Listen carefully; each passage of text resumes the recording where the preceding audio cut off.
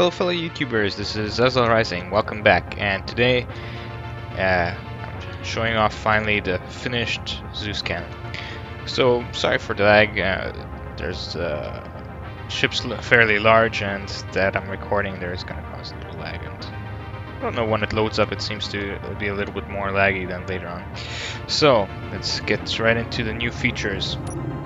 So now all doors are automated, so we just hop on it. And all that is done for us. We don't have to ever worry about the doors pretty much. The biggest feature here is the elevator. It's fully functional and we can use it. So here's a little explanation. This one here calls the elevator. If I turn this on here, it shows activate start. This one is to reverse it. So if I click it here, you can then see that it switches from one side to the other. So the elevator is going down now. So actually you just gotta reverse that real fast. You can see it's coming back up. And persistence here, a little bit hard to read. If you click on that, here it also displays it. It just basically means that the elevator will not stop. It will go from the top to the bottom. If you disable it, it's going to stop from each floor. So if you go down one floor, it's just it's also going to stop there. So let's hop in. We click on the reverse. It's always in the same layout. So this one's activate, this one's persistence, this one, this one's persistence, and this one's reverse. So we click on this here. It goes down. I'll also go a little bit into explaining how this works. Oh yeah, we have to then click the activate button again. So it always turns when you reach the next floor, you always have to reactivate the elevator. So if it goes down a floor without the persistence, you always have to click on the activate as well to go one down. So here we can see we stop here, and there it also displays level 11. So we stop here, and once again we click it, go down another. It's always going to functional. So now sometimes the elevator does kind of shift a little bit, so that when it stops it's a little bit higher than usual or a little bit lower than usual, but normally you just go down a level and then go back up, and then it's all good. So the door fully automatically opens, as you can see. Here we are in the mess hall. Closes as well, so it's efficient in that sense.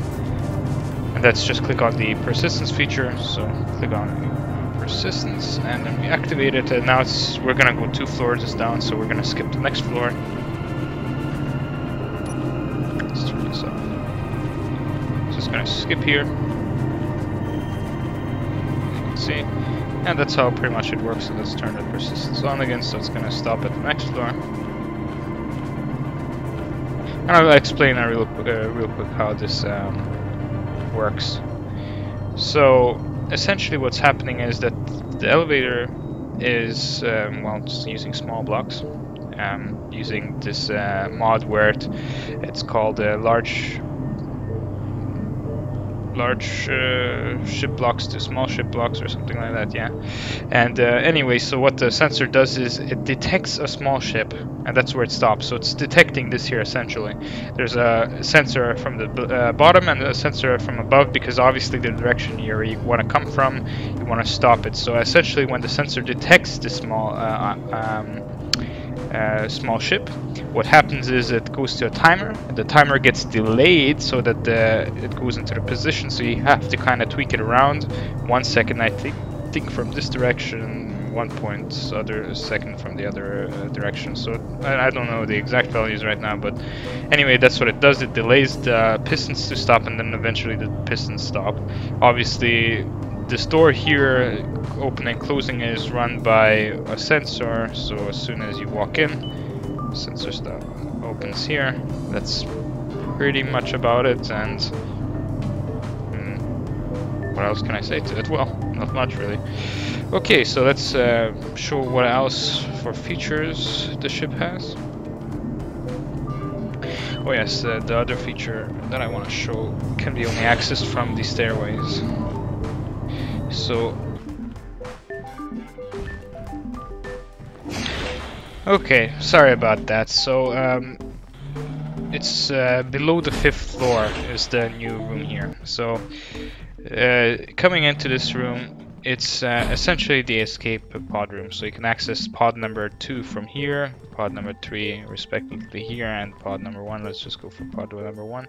Some doors are not automatic for security reasons, but they usually have, some of them have like an automatic closer, but here if you're going for the escape pods, it's assuming the worst situation anyway. So let's open up one of the escape pods. Let's hop on in. So this is the airlock of the small pod ship. And if we're in here, you can see how it kind of looks. So you get a little control here, one seat, one cryo chamber right here, gravity generator, and actually 2 cryonos. I can't forget myself. So let's try to go away from this. I haven't set up the controls yet though, so let's just look for merge. Escape pod 1, so there it is. Toggle block off. So we're free from, we should be free from the main ship. I can't move.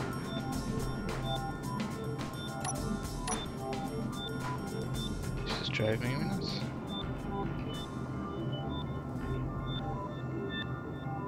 Yes. It must be that bug, so I apologize for it. Let's just delete it and then paste it. I don't know, lately it seems like the merge locks have a bug. Maybe they can't explain it.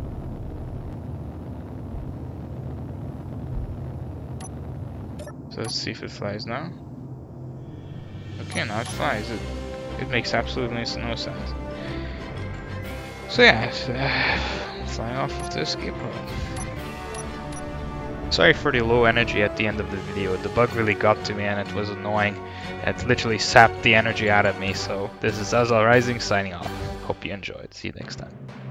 You can press the annotation on the videos here below, or you can check in the description to find the links showing the interior of the ship. That is the 30 kilometer shot, or you can just check out 100 kilometer shot, which is just essentially showing the capabilities of the cannon itself off.